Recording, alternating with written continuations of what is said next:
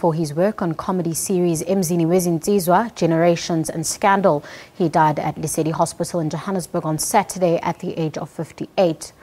Kunene, hailed as a stalwart in the television industry, will be remembered for his many roles on the small screen, which span more than 30 years.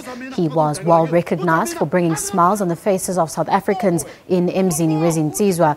He has also starred in Scandal, Ring of Lies, Umlilo and Isibaya. The actor was also nominated for a South African Film and Television Award for Best Director for his work on sitcom Family Bond.